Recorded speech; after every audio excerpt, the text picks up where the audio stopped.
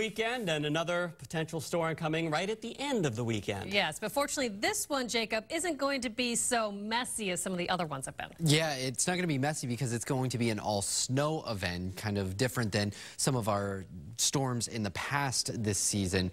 Today set the stage for a mild day, and we're going to stay on the milder side for tomorrow. We hit the upper 40s. Some places hit 50, 30s as you went a little further inland, upper 30s as you go into northern Worcester County. We're dry, we're clear tonight. Our next storm system out in the Great Plains moving in our direction. It does arrive tomorrow night, and like I said, stays as all snow throughout the duration. That's different compared to some of our previous storms. There it is right there. This is Monday morning. Notice how the all snow for Boston points to the south, points to the north, and by the time we get into the afternoon, we're starting to clear out a little bit.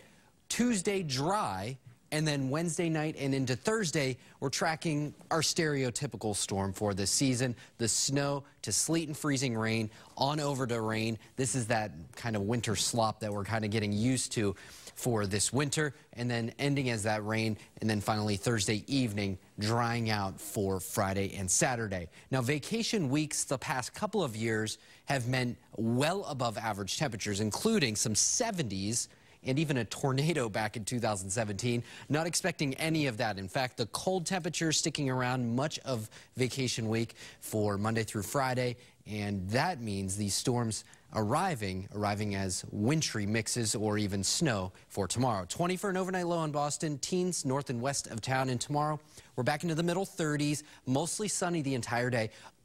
Really a nice day overall until we get into the evening, starting to build a couple of those clouds, and that's the leading edge of our snow that arrives by about midnight, seeing the snow move in, tracking the light flurries as they arrive into the morning commute on Monday. Granted, this will be a lighter morning commute for Monday because it is a holiday, but still probably impacting some travel, and then finally lightening up quite a bit heading into Monday night. We have that one system bringing us about 2 to 4 inches of snow, mainly along the Mass Pike and south. As you go further to the north, you're talking up to 2 inches or so. Wouldn't surprise me if places like the Cape, the islands, pick up sort of a bullseye of 4+ inches. Something we'll have to watch as we get a little bit closer.